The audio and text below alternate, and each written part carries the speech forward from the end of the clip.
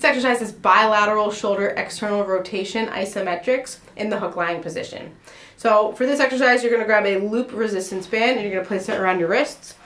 You're going to lay onto the hook lying position, tucking your pelvis, finding that happy place for your spine, having a low level core engagement. So you're going to rest both elbows onto a rolled up towel roll so that your elbow is in line with the middle of your shoulder. We do not want the elbow behind the shoulder because that throws off the mechanics and biases the front of the shoulder muscles to work, which we don't want.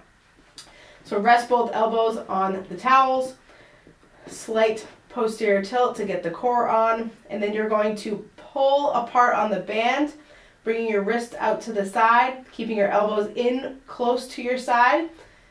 Hold for as long as prescribed, and then return to the start position.